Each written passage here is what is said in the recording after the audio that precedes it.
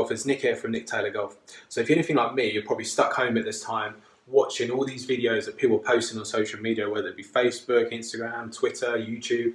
You got your phone out, you got your iPad out, you're watching all these videos, all these golf tip videos. So how do you know which tips are worth watching and which aren't? So this series is kind of there to kind of educate you guys. So for this first video, and the way I'm going to structure these videos, I'm going to have a list of pros and cons. But instead of calling it a pros and cons list, I'm going to call it swipe left or swipe right. So some of you guys and girls out there watching, you've been on the apps, you swipe left, you swipe right. For those of you who don't know, swipe left means no and swipe right means yes. So I wish I could have that power to swipe left and swipe right on the videos I watch on social media talking about the golf swing. Over this coming series, I'm going to be watching some videos and just sharing you my ideas on what I think is good and what isn't good, just to really help you guys kind of watch good quality content. There's so much stuff out there that there's no regulations on what is good and what's not good. So the first video I have here is on Instagram. I came across this last week, and like anything, the first time you put a video on, one of the things I look for is the source credible. So this source of this video is credible. It's Golf Digest. So Golf Digest, they must know what they're talking about. Surely Golf Digest know what they're talking about. Well, let's get into this video. So first impression was actually quite good. The video looks quite good. It's good quality. There's the use of furniture indoors. So I thought this is potentially a good video. There's a pineapple there. Well, I don't know why it's there, but we'll find out in a second. There's a bit of text on there, the backswing cure. So I thought, Golf Digest, video looks good, well presented.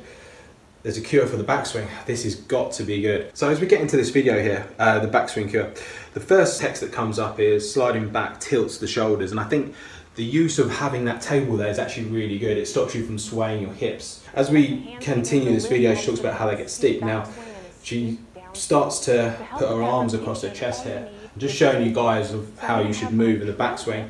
And so she puts her arms across the chest, and as she does that, she grabs, I don't know why it's a pineapple. She grabs the pineapple, and I was like, is this for real? And then I thought, this is Golf Digest. They've definitely put some effort into this video. There's good editing, good sound, good lighting, but she's moving like this. And okay, it's a good way if you want to pick up the pineapple. That's the best way to do it if the table's there. But in the golf swing, I just wouldn't agree. I don't see any golfer that makes a backswing like this. Any good golfer, that is. No good golfer does that. Men's tour, ladies tour, no good golfer does this in the swing. And what it also does is, if you look at the video, you see how her shoulders are kind of horizontal to the ground. So she's pulling away. She has no side tilt in her swing.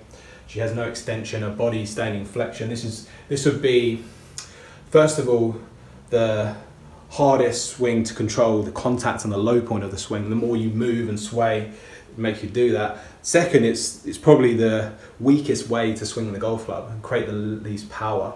If I take a club, the more I stay flexed over and turn my shoulders horizontal, the harder it is to rotate and get my arm round. Now the best golfers, they have side tilt and extension, which we've talked about in other videos, but I don't want to go into too much detail here. But basically, you don't see any golfer do this, pick up the pineapple. Now, if you actually look at her swings, I did some digging on this and found her website, and I'm just going to bring up a picture of what she's demonstrating and what she actually does, and you can see that those two things are different. You can see that clearly, they're different things. So this is my big problem with golf coaching, is that sometimes explaining something and what you do are two different things. I think the actual move she's demonstrating is actually probably worse than what she's telling you not to do. And then to top it off, lead shoulder over trail knee. So she's saying we have to get our lead shoulder over the trail knee like this. And I think just that, the wording and people's perception of what that says is really not going to help the game of golf. If people are going to watch this video and then actually go and do what she says, this is the biggest problem. This is why golfers aren't getting better, because they're not watching the correct and the right information. So let's have a look at this video in a bit of detail on Instagram. So it's posted on the Golf Digest page on the 14th of April. It's had over 40,000 views, 82 comments at the moment. So just looking at some of those comments, the first one that comes up, definitely not a drill I would recommend to anyone. Don't do a drill that does not put you in the correct position.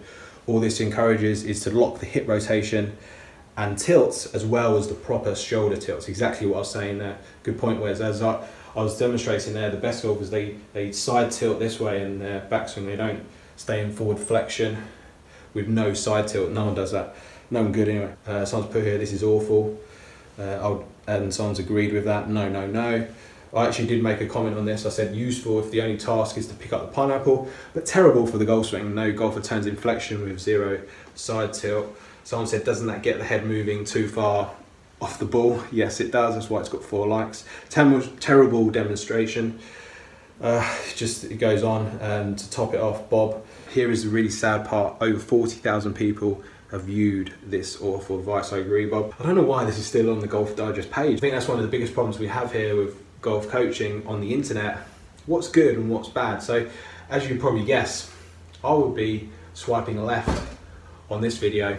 And it's interesting, the first time I viewed this video, this is really good. I literally have my finger on the, if I was doing the swipe left, swipe right, I'd literally have my finger on swiping to the right here. Looks good. There's a girl presenting, which I think is great for golf coaching. The video looks good, the quality looks good, the editing looks good, but then the information is just not good. And a video just goes to show that a video may look good, may be presented well, but may not be the best information. So you've got to be careful, guys, what you're watching out there. Some good, some bad. I'll be doing more videos on this, going into some good videos as well, because I think that's important as well. So golfers, thanks for watching the video. If you liked it, give it a thumbs up. If you don't already, please follow me on my other social media platforms, and we'll see you again soon for another video.